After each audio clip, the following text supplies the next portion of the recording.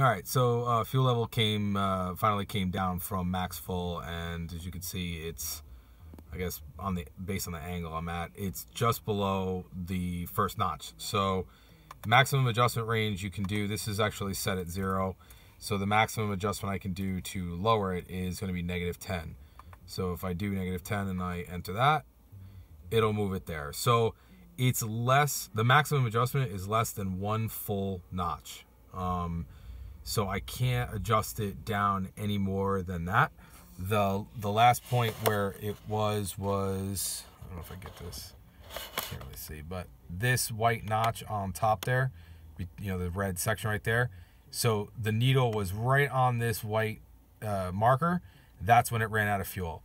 So technically that's kind of 2 hash marks. I can only adjust it down 1.